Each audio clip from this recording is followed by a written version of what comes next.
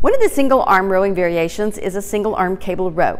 Set your pulley down low, grab it with one hand, take that same side foot back so that you can't overarch your back. So keeping your belly tight, look straight ahead, reach out as far as your shoulder will extend, retract the shoulder first, finish with the arm, let the arm go back, let the shoulder go back. Retract, pull, arm goes back, protract.